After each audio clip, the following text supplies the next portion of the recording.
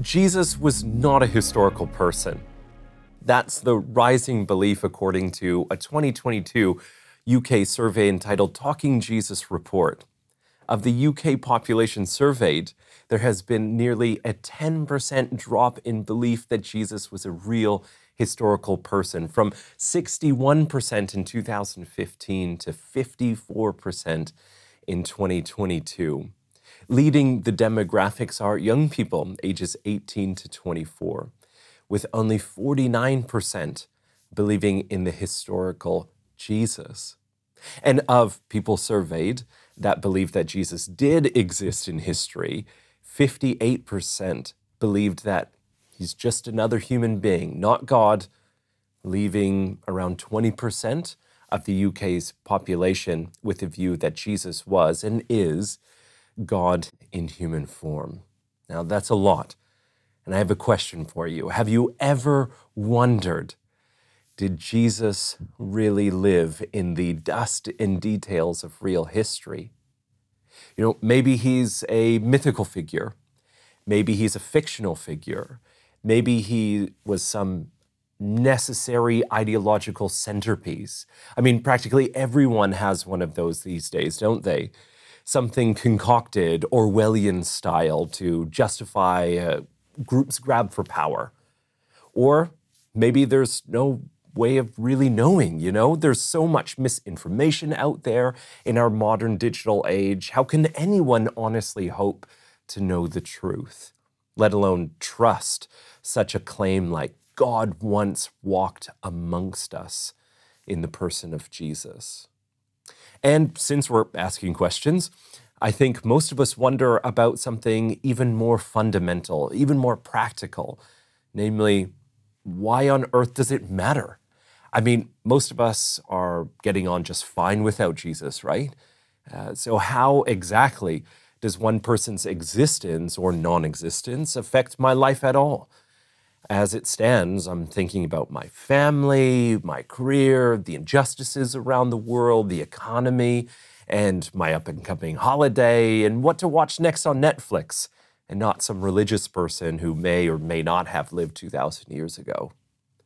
I think if we are to group these concerns and questions into two distinct categories, they may sound something like the following.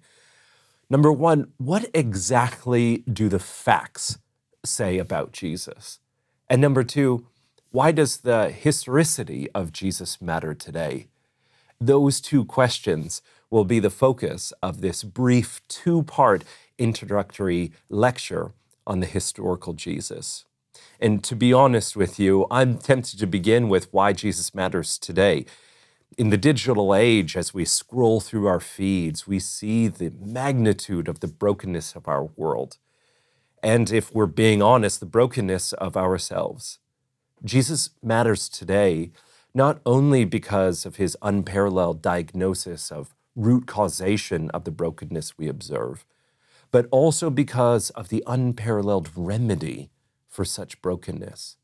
Stick with me till the end, and I'll explain what I mean.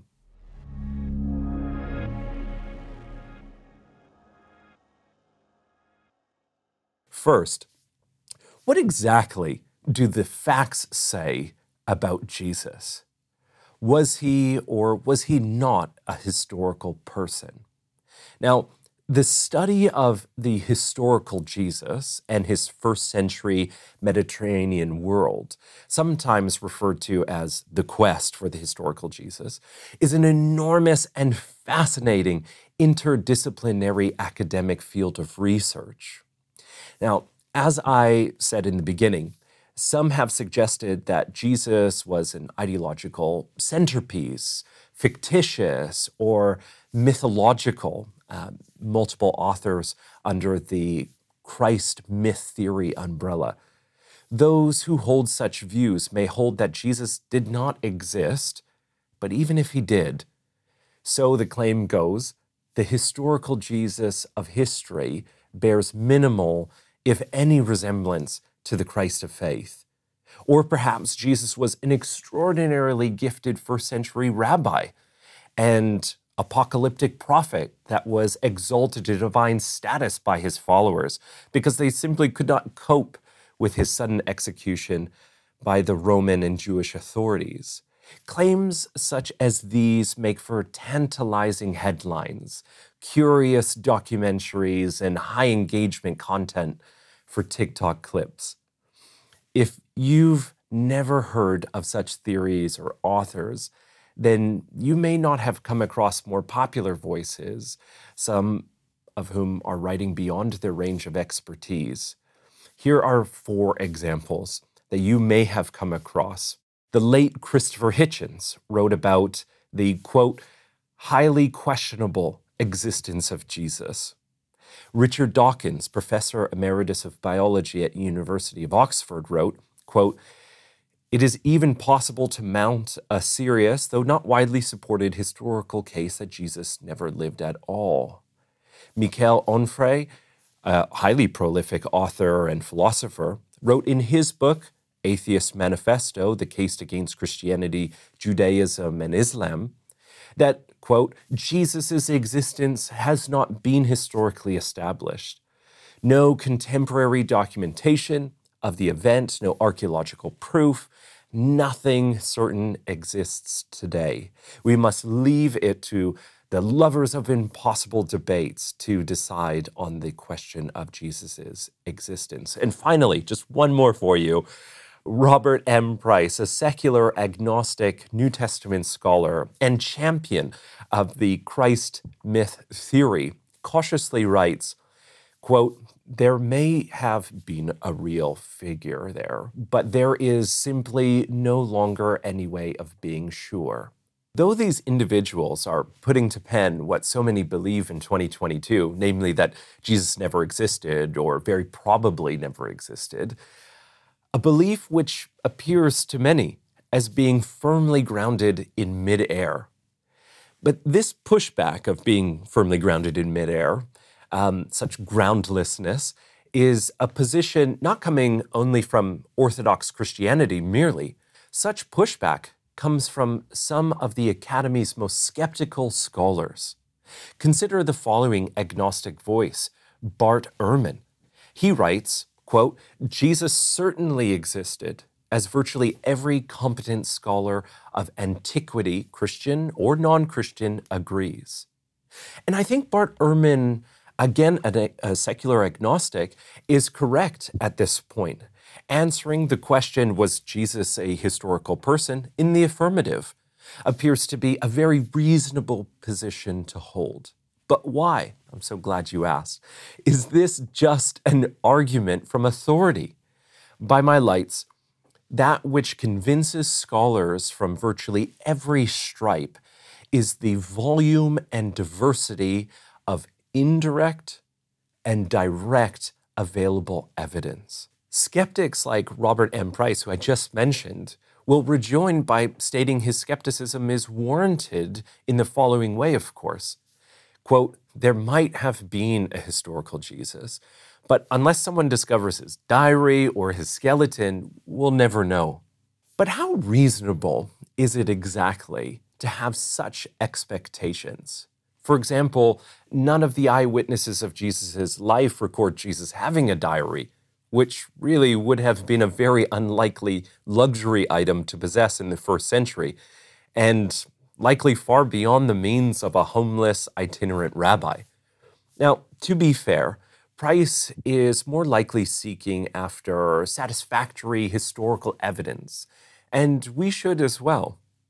So, what exists in respect to evidence that attests to the existence of Jesus? In other words, as I've said before, what exactly do the facts say about Jesus? First, there must be some good evidence if the scholarly consensus is that Jesus existed. Consider the following sources at the highest level of the Academy. You're going to see a number of sources on your screen right now that confirm this scholarly consensus and that you can read on your own time. With a quest for evidence in mind, Let's very briefly traverse two categories of evidence that cumulatively support the view that Jesus was indeed a historical person. Number one is the archaeological sources, and we'll call this indirect evidence. And number two, extra-biblical sources. These are sources outside of the New Testament, and we can categorize these as direct evidences. Now, I will only cover archaeological sources in this video, in part one. The extra-biblical sources will be covered in part two of this video. In that second part, I shall also cover the question laid out at the beginning. Why does the historicity of Jesus matter today? Let's jump right into it, the archaeological sources. Now, as we begin, we have to acknowledge that archaeology is difficult, like really difficult. Just imagine how many of your things today will be discoverable 2,000 years from now. How difficult would it be to prove that you existed to some archaeologist in the year 4022? It's not easy. I think besides my digital footprint and teeth, I'm not sure if I own anything that would endure 2,000 years. Even skeletons are virtually decomposed after 100 years in a coffin. So how difficult would it be if you lived in the first century? Nevertheless, according to archaeologists on the ground in Israel, they're discovering artifacts on a, quote, almost daily basis, which helps them to corroborate the Bible. As a result, they're able to affirm more and more about the people and events and culture that are recorded in the Bible. This is by no means an easy feat, because one must keep in mind other historical facts, like the amount of devastation that some of these cities sustained, like Jerusalem around this period in history. So Jerusalem in 66 AD, for instance, contained zealous Jewish factions that rebelled against Roman rule. Emperor Nero, with his zero-tolerance policies, dispatched his armies to restore order. This was the first Jewish-Roman war, led by Titus, with the destruction of the temple in 70 AD, being the terminus event for the Jewish rebellion. The Romans essentially burned the city to the ground. So do cataclysmic events like that make finding evidence for Jesus and other New Testament details harder or easier? Well, it makes it nearly impossible. That's beside the point that Jerusalem today is now a densely populated city, which makes archaeological digs even more difficult. Now, keep these difficulties in mind, because I'm going to come back to its significance in a moment. Second, we must keep in mind the randomness of history, as Dr. John Dickson calls it. He writes this, quote, "The historian trying to reconstruct a picture of what life was like in the ancient world faces innumerable difficulties. What has survived of the writings and buildings of, say, first century Jerusalem, Rome, or Athens would amount to the tiniest fraction of what actually was penned and constructed in that period, much less than 1%. So, for example, he explains that we have countless copies of personal letters, receipts, and so on from everyday average citizens. However, ancient historians do not possess one personal correspondence from Emperor Tiberius, who ruled the Roman Empire during the life of Jesus. It's so fascinating.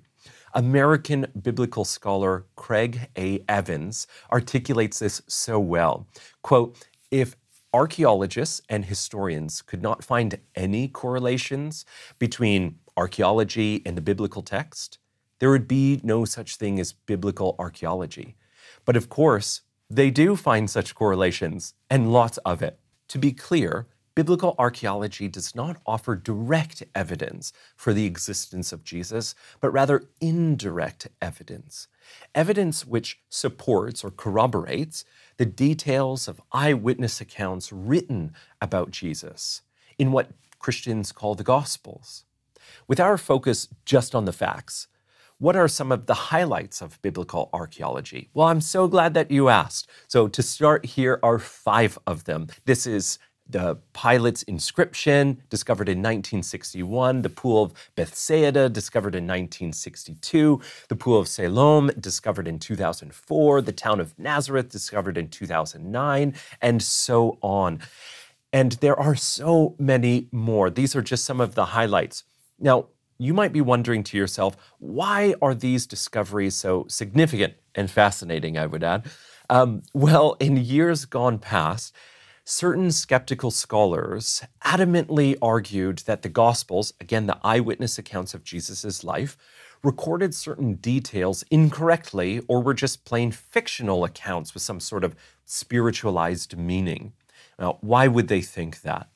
The logic of the argument becomes apparent when we get specific. So, take the Pool of Bethsaida, for example. For 19 centuries, there was no evidence outside the Gospel of John to corroborate its existence. So, the logic is, if John the Evangelist makes a claim that he's writing Jesus' biography and populates it with places that don't appear to exist in the real world, then what is the likely conclusion?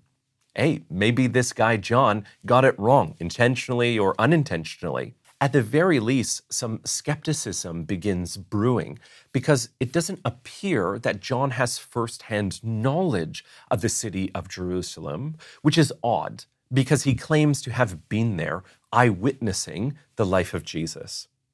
Pushed further, maybe the John guy, whoever he is, either didn't really know Jesus or Jesus never existed. But here's what happened. In 1962, archaeologists found the Pool of Bethsaida. Suddenly, the claims of historical unreliability no longer stick as well as they once did. Similarly, with the town of Nazareth, for centuries, the lack of evidence for Jesus' hometown disturbed scholars. Some, in fact, argued that it didn't exist until after Jesus' time. If Jesus is known for being of Nazareth, then how problematic is it that the gospel writers call him Jesus of Nazareth?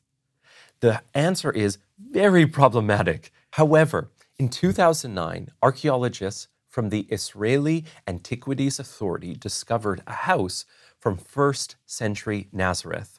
According to the excavation director, quote, "The discovery is of utmost importance since it reveals for the very first time a house from a Jewish village of Nazareth and thereby sheds light on the way of life at the time of Jesus.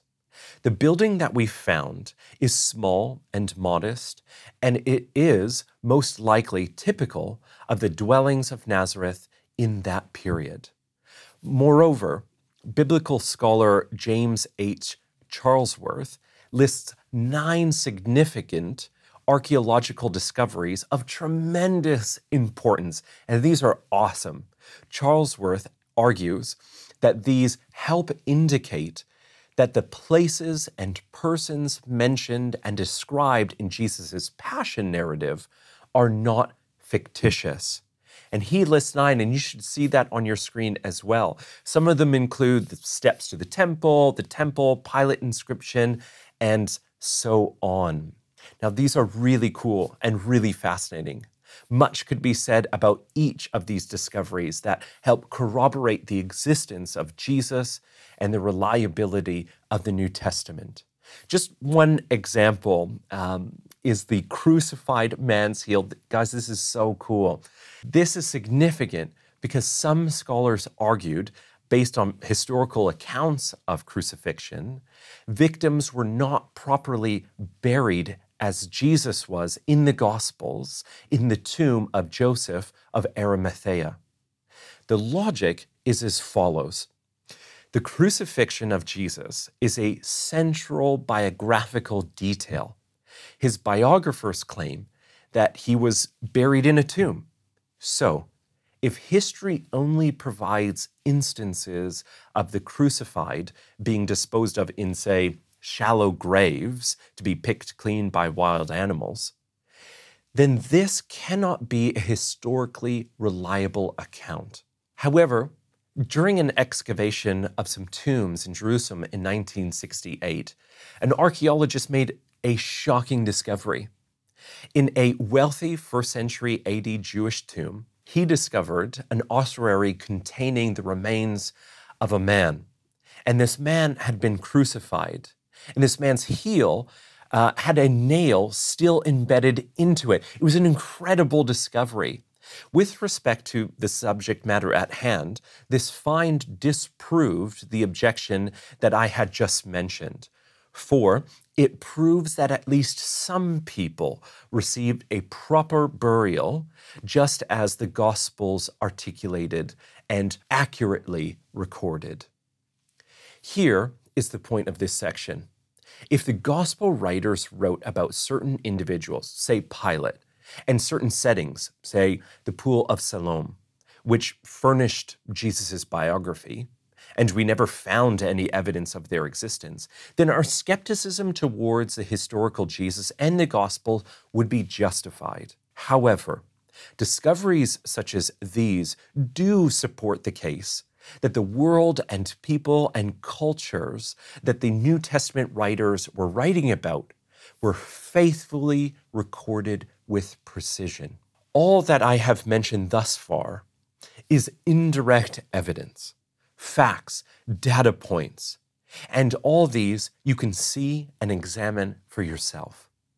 In part 2 of this lecture, we will quest even deeper into direct evidence, evidence from outside the New Testament or extra-biblical sources, which specifically mention the person of Jesus.